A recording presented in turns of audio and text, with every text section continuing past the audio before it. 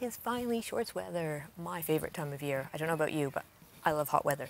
I'm going to do a little review for you on a company called Velocio. I believe that's how you pronounce them. So they're obviously new to me. I've never heard of them before, but back in November, I believe it was, there was a little debate and discussion going on Twitter because I had said how I don't wear bib shorts. I find normal shorts fine, and I don't see the point of bibs.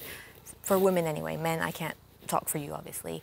And I'm not here to tell you what to wear or what to do, but I'm going to tell you about my experience. So if somebody out there is new to cycling and is trying to make up their mind about what to do for shorts and cycling wear, they have other opinions out there to go on rather than just you should wear bibs.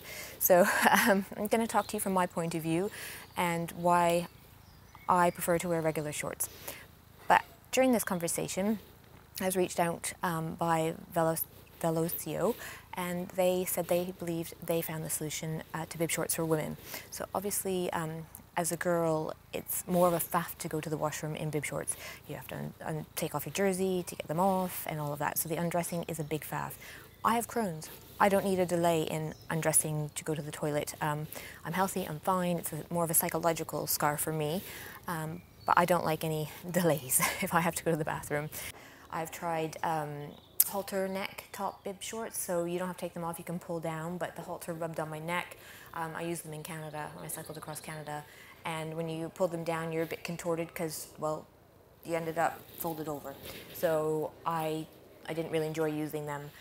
I don't see the need for bib. I don't see an advantage for me if you have a good quality short with panels around the waist versus a waistband and elastic, because people say they dig in, but if you do find a pair of shorts, just make sure they're of good quality. Usually good quality pair of shorts are less expensive than the same equivalent bib shorts. So I prefer them. I find them more comfortable and less faff, and the other reason I prefer non-bib is less material on me. So when cycling in really hot weather, I don't like extra material on me soaking up sweat. I sweat a lot, I don't know. It just is more material to collect more sweat. And so when it's really hot, I prefer not to have that. So Velocio reached out and said, would you want to try our shorts? We believe we found the solution for women. They have a zip on the back. That's fantastic, okay? I said, you know my opinion about bib shorts. Do send them in, I'll give them an honest try. I received the shorts in December, so I've had them for a while. I've been able to wear them a couple times, and I've worn them indoors on my trainer, and now I've been out on a couple long rides wearing them. So I wanted to give them a good try to make sure I could give you guys a proper review and my thoughts on them. And I would 100% recommend them. They are very comfortable shorts. They've got good compression. The elastic band around the leg is very flattering. All my fat tends to go to my thighs, so you know it usually makes a bulge if the band around the leg is not the right size or if it's too tight. So they are spot on as far as being flattering. The compression is great. The chamois is amazing. So I 100% recommend these shorts.